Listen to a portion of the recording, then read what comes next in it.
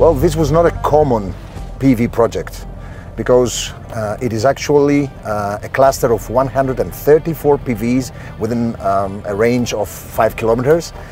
which dictated the need to have an underground grid for the connection of the PVs, and also a system of communication between the PVs and the main substation. The good thing about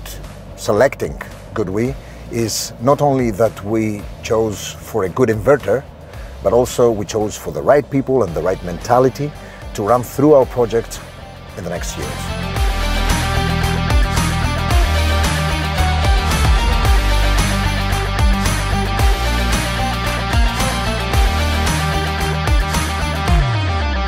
Well, you know,